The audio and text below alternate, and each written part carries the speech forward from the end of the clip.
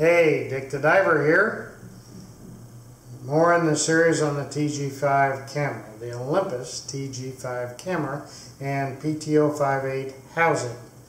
Okay, now we're going to talk about the housing and what it does. So we've got the camera in the housing right here, and the camera has a lot more settings this year than before. Now we're going to talk about the housing, but the housing lets you access all these things. On the top of the camera, there's a ring, an exposure compensation ring. Okay, that's really, really important. All of the settings on the camera are right here and here. A lot of technical little things that are kind of hard to hit with your fingers when it's on the camera, but trust me, it's a lot easier in the housing, believe it or not. So it's really easy to access all of these controls, and it tells you what you're doing in the screen. It really is pretty easy. Or you can set it on automatic and don't worry about it. So I'll put the camera in here, and you can see all these buttons right here, and then a little rubber thing right here that rubs on this exposure ring up here. Even has a thing where you right here that hits a knob over here that lets you geo-track your pictures. You can, I don't think it works underwater, but you can put GPS tracking on your pictures, know exactly where you were. So let's close it up. Now we'll talk next video about how to service this camera. But there's a notch for this to go into, and when you push down on it, it starts rotating this lockdown knob. So you turn that, and it pulls it in pretty tight and has a solid lock. It will not come undone because there's an unlocking button right here. Then you take this button and lock it over, and this one won't work. So there's really no chance this is going to come undone in the water.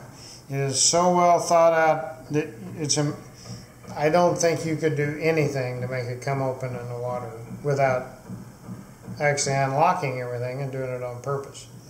Okay, so this is the knob for the geo-tracking. This is the knob for the exposure control. Here we have the zoom and the wide angle and telephoto. This is the shutter button right here. This is the on-off button. And this changes your modes, which is real important. This button lets you look at what you just took over again. And I have the preview button set on 2 seconds. So after I take a picture, I can see it for 2 seconds. Now you can override it by taking another picture. Okay, so all these, this is your flash, but it also navigates through the menu. This is the actual menu, but if you understand all of the things on the camera, they're all accessible through here. Then it's really well thought up. If this place is for your thumb, your finger like this, then you got a holder here for your fingers. Now they send a funky little lanyard with it, but I made a better lanyard.